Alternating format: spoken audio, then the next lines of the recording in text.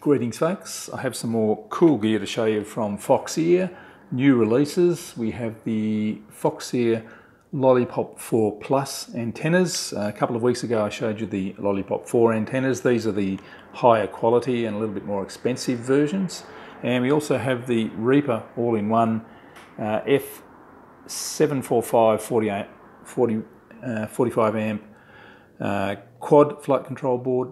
I'm not a quad flyer, but we can have a look at it. It'll be interesting anyway.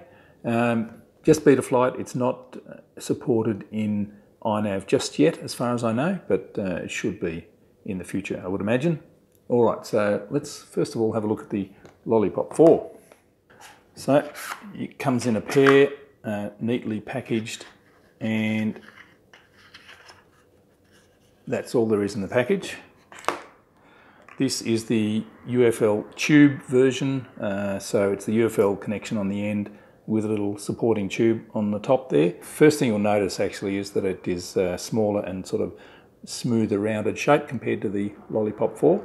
But let's have a look at the website, that'll give us the best information. So we can see it is about $30 US compared to the 4, which was about $20 US. Comes in all the same different varieties of connections, polarization, direction, different lengths as well. Now the Lollipop 4 Plus is high quality FPV Omni LDS antenna. I didn't know what LDS was, so I did a quick search, and LDS means laser direct structuring. That means that the antenna can be printed on to a injection molded plastic shape.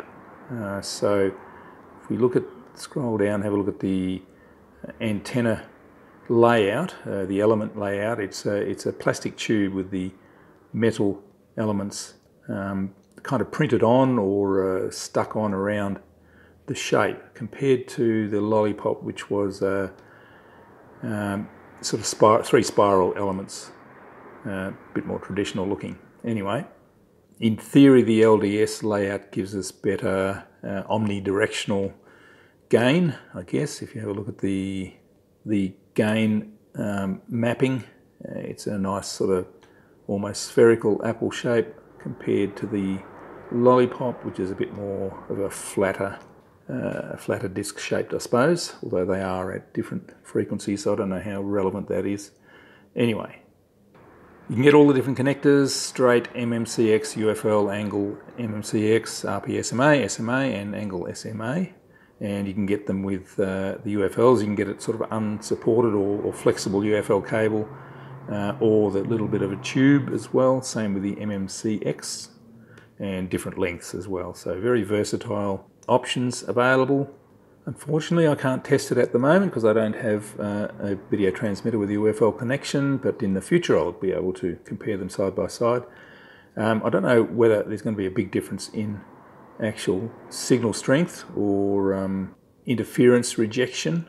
Testing antennas, I've found that it's very, very hard to get a good definitive answer about which is the best one, but the build quality and the sort of the durability may be a bit better with the Lollipop 4 Plus. Anyway, I'm just letting you know that it's available, and thank you to Foxeer for sending it to me to have a look at. Alright, so now let's have a look at the Reaper all-in-one F745 45 amp quad flight control board. There it is there. Now just to notice on the back, you've got a QR code for the manual.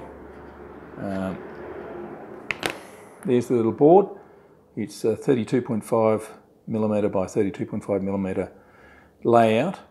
45 amp continuous and 50 amp burst current. Let's go to the website again. That's the best way. 2 to 6S power, 16 meg onboard black box, MPU 6000 gyro and accelerometer set, 5 UARTs, and what else can we see? BL Heli S 4-in-1 ESC. And we can see the dimensions here: 32.5 by 32.5, 25.5 to the centres for mounting. It's supplied with battery cables XT60 and XT30 and a capacitor, 470 microfarad capacitor. And this plug here which is for connecting the DJI HD FPV system straight into the unit. Over on here, RX and TX2 and RX1 are for connecting the DJI system. We have motor 1, motor 2, motor 3 and motor 4 here, the 3 motor wires connecting straight onto the board. Beeper over here. See the arrow here? That means that this here is the front of the board, so there's the boot button opposite the boot button. Boot button goes at the back of the board basically, and this corner faces front. We have UART 4 here, plus the I2C for the GPS and compass, and camera connections here, video transmitter here, and video transmitter control as well. And scrolling down, this shows how you can solder up that cable that they've supplied for the DJI unit, which is very nice. A very good wiring diagram here. We've got receiver and crossfire set up there, video camera and video transmitter into TX7 for control of the video transmitter through Betaflight. So although I can't really test it out, let's plug it into Betaflight anyway, just because we can. So let's connect him in, micro USB connection. Come on, there we go. So that is connected straight away. Close, and there we go. Where's the boot button? So that's the front there, and that's showing on the screen nicely.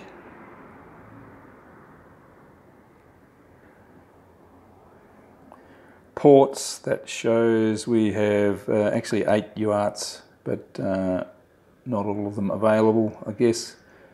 Configuration looks familiar, but I don't really understand Betaflight, unfortunately. Modes, shows what modes are available. Angle horizon, head free, fail safe, head adjust, beeper, LED low, etc, etc. They're all quad things, not motor things. OSD, we have the Betaflight OSD. So let's go to CLI and see what version we have loaded on here, what the target is. So it's Foxeer F745 all in one.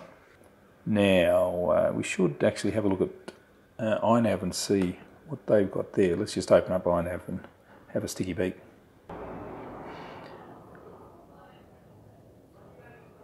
See what happens when we try and connect. Not supported. That's cool. So if we look at the firmware flasher to see what is available, I know this board isn't supported, but there is the Flywolf. I know that's not Flywolf, but that's the way I read it. I think that's funny. Flywoo F745 board. So F745 is supported, just not this particular board yet. So there you go, 2 pretty cool looking products from Foxeer. Unfortunately I can't test them out fully, so you wouldn't think this is a proper thorough review, just a show and tell really. Lollipop 4 Plus and the Reaper all-in-one F745 flight control board. Might be interesting if you're into quads. Thanks for watching.